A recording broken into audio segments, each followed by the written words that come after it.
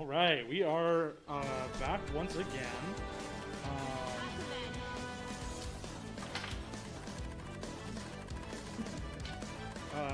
With another match in the BlazBlue round robin.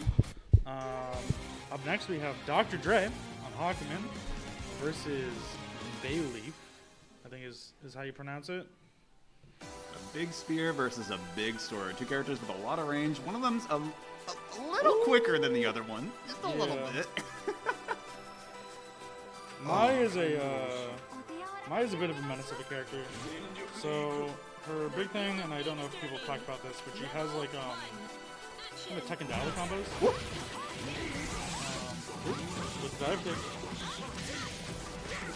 Yeah, the amount of threat that this character can put out at the amount of range that she can be at is pretty terrifying, to be honest. The damage might not be quite as high as Hakumen, but the conversion ability and yeah, exactly. But the conversion ability just makes look at that.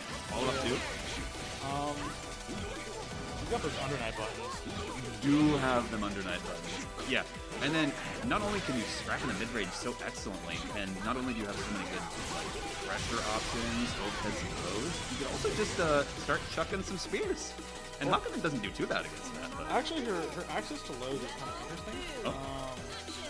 So she has her 2x stance, and then the other way that she gets too low is on pressure move is 5B.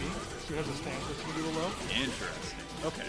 But from the 5A string and from the 5C string, there are lows. That is excellent to know, and I will be snag trap. I will be keeping that in mind for the future. Yeah. I mean,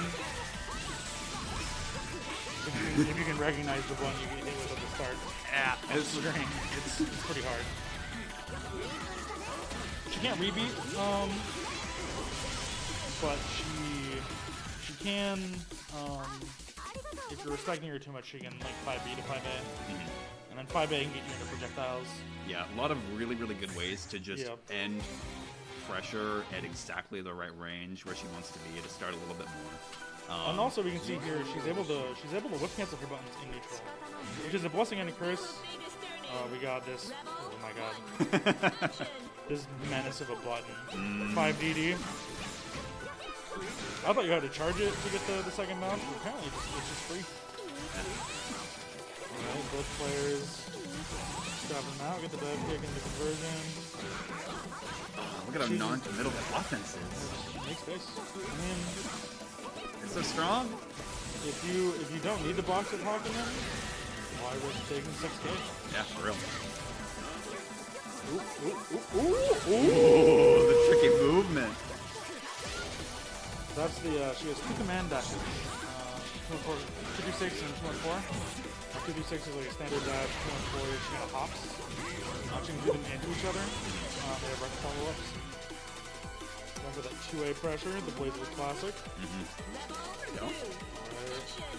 Ooh, hey, gets the big 5D. Ooh. That actually might have been 6D. Tipper the guard crush. Call that neutral. The spacing is on point. Yeah. Here we go. Setup. Catches the back roll excellently. Is able to burst out and avoid the situation.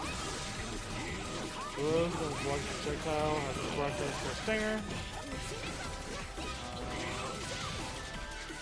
Got a lot of catches. Ooh, goes to Yukikaze. Yeah. He's got a little smothered. The safety on that offense made it a lot harder to get out of the position. Yeah.